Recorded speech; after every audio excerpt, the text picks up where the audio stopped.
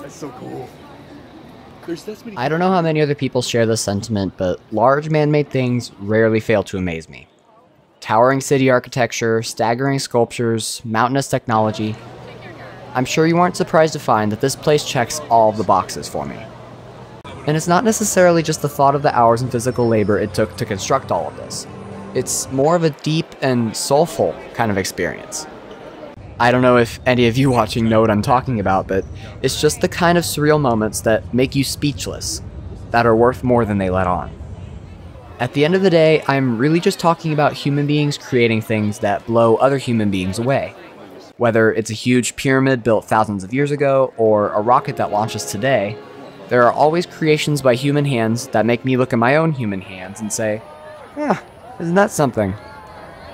And that's pretty neat, I guess. Holy crap, that's cool.